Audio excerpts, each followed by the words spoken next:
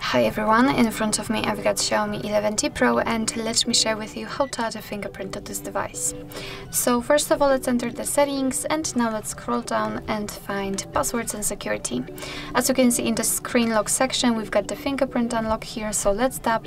And in my case, I've got currently set the screen lock, so I have to draw the pattern in order to confirm the whole step. If you do not have the screen lock, then your device will ask you to add one, so add the pattern pin or password, and it is very important you will have to do that in case that if for some reason the fingerprint sensor won't work, then you will still be able to unlock your device and you won't be able to go through the hard reset operation, which will actually wipe out all the data. So just set new screen lock, let me draw my pattern, and as you can see right now we can add the fingerprint, and all we have to do is to simply put our finger on the sensor, which is located on the power button. So let me do it, let me put my finger on it, and as you can see right now we have to do it multiple times in order to add the fingerprint fully, and try to catch every corner for better recognition, of course. So it may take time.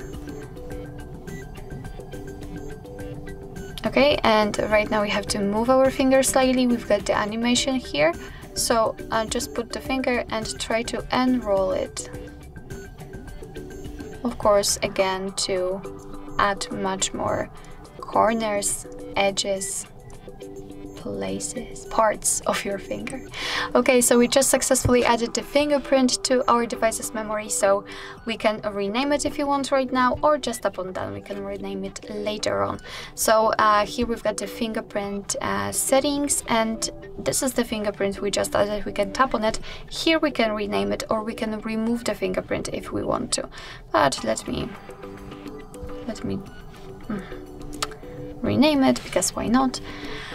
And if you want to, you can add another fingerprint. So probably, I'm not sure, but you're able to add up to 5 fingerprints here.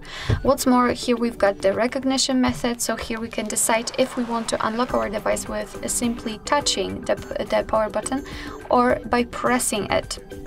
I will stick with the touch option, and here you've got some options and here you can decide for what you want to use the fingerprint for. So you can use it for the lock screen, privacy, password, app locks, and fingerprint payments. I will leave it like this. Of course, you can customize it just like you want to. Let me lock the device in order to check if it will actually work. So let me put my finger on the sensor. And as you can see, the device is unblocked actually immediately, so it means that for sure we just successfully added our fingerprint to it. So actually this is it. This is how to add the fingerprint in your Xiaomi 11T Pro.